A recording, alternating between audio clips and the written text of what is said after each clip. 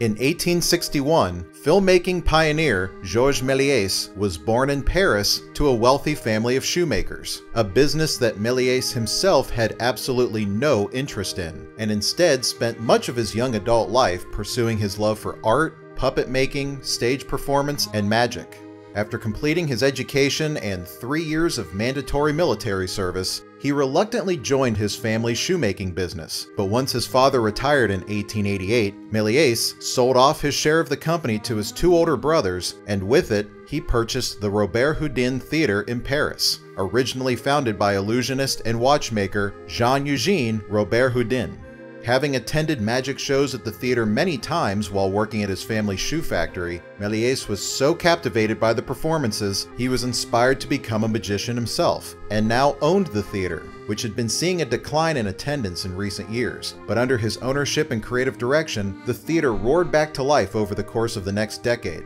Méliès was extremely hands-on, inventing never-before-seen illusions while adding more comedy and theatricality to the productions. But as the 19th century was drawing to a close, Méliès was about to embrace an all-new form of magic, the magic of the motion picture.